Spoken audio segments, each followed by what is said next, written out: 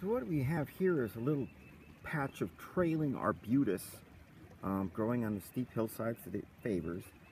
This one's in bloom, and the blooms are a little bit past peak, but you get the idea. They also have a really pleasant smell to them.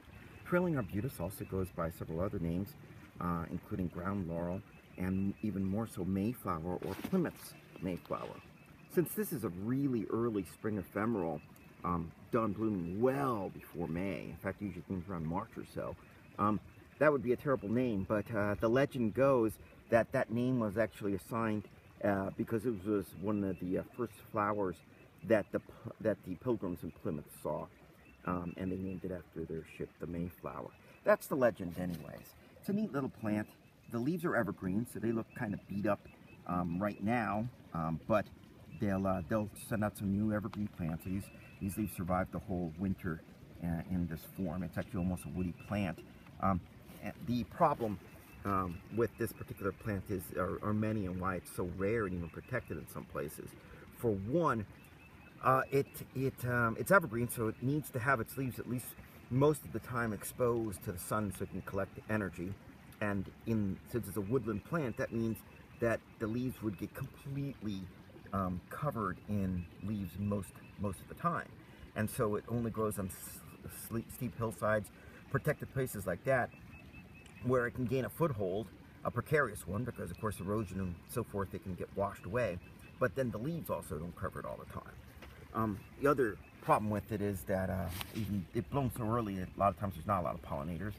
And most plants produce either male or female flowers, not both. And so, especially since it's getting rare, there may not be either a pollinator who flies far enough to pollinate a male and then a female flower, or there may only be male flowers around, or they may be so far spread apart that no pollinator, especially early in the year, can find them.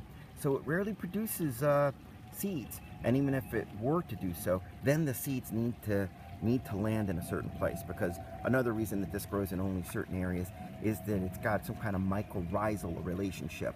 Mycorrhizal fungi are partnerships between the roots and of the plants and the soils and the fungi, so that they both benefit. Symbiotic relationship. And without the fungi, the plants die. In this case then, even if you were to try to move this, you will probably not have the ideal conditions for the fungi. You'll kill the fungi, and soon thereafter the trailing arbutus, the flowers, will die as well. So lots of reasons why this plant is getting rarer and rarer. In some states it's protected.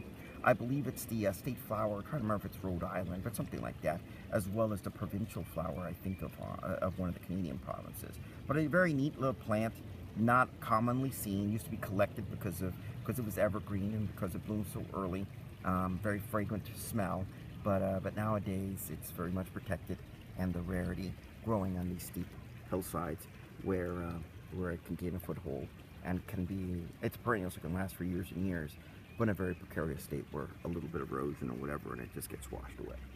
So trailing arbutus, one of our earliest blooming spring wildflowers, and a rarity, sometimes called Plymouth Mayflower or just Mayflower.